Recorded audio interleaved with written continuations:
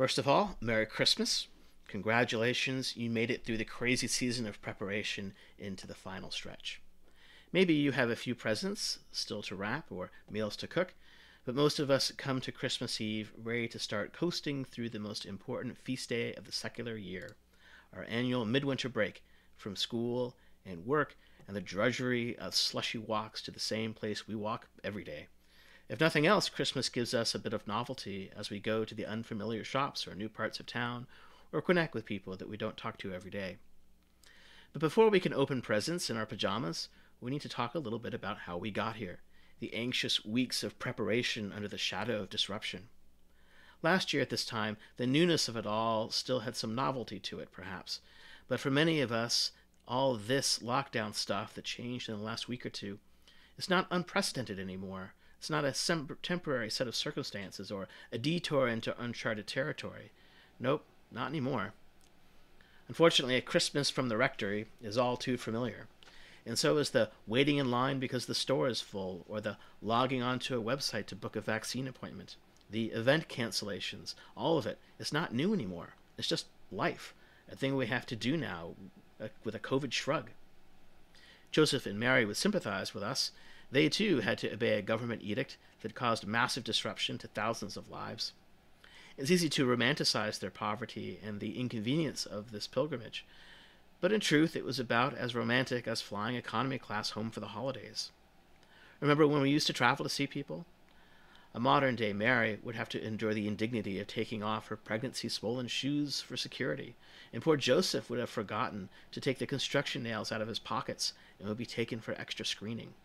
They would arrive in time for the family reunion, but discover that the hotel was overbooked and have to snooze in the lobby while Joseph called around on his cell phone to find some place, any place with room. The shepherds make a different sort of journey. They aren't important enough to be counted. They literally don't count in the Roman Empire's calculus of power. Because the nomadic shepherds have nothing of value to offer the empire, they are free to go and glorify God without incident. But there is no talk of inns for them. It's the rough ground, and whatever they can find to make it softer. A rolled-up tunic if it's warm enough night, or a bundle of brush if it is not. You and I, we know this level of inconvenience. It's not soul-crushing, it's not impossible to bear, but it is the kind of thing we have to deal with a shrug.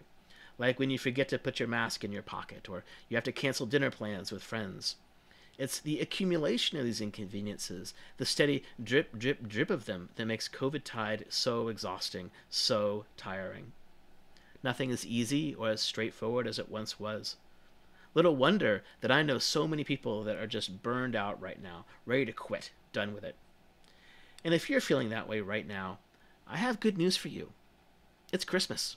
Officially, for real, tonight. Christmas, right now. And that means it's time to put your work down, put on your jammies, and drink some eggnog. It's time to exchange presents and greetings and just relax for a minute. There is a peace that is about to descend upon the land as the shops close and even the most excited children fall asleep.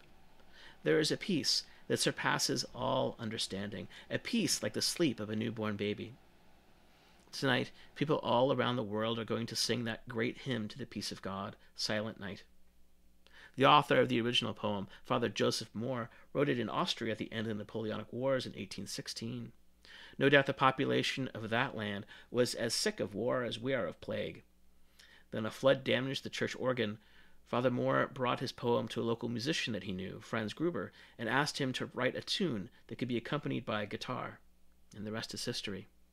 Silent night, holy night, all is calm, all is calm. Do you hear in that song a sense of relief that comes from God's peace? It's not an abstract theological principle. It's a feeling that we have in response to the coming of God into the world, a feeling that comes after all the journeys we make, after all the preparations, after all the hard times, a calm night, a silent night. Alas, it would seem not to last forever. In the morning there will be presents to open and phone calls to make. Then will come the new year with its opportunities and challenges, work and school, and all the stuff that we put aside for the midwinter break. But do we have to put that peace aside? Is there a way that we can hold on to it? Jesus, when he's all grown up, says this in Matthew's Gospel. Come to me, all that are weary and carrying heavy burdens, and I will give you rest. Take my yoke upon you and learn from me, for I am gentle and humble in heart, and you will find rest for your souls. For my yoke is easy and my burden is light.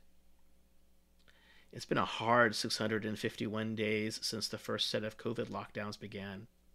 Wouldn't you like a rest? Wouldn't you like some of that peace of God?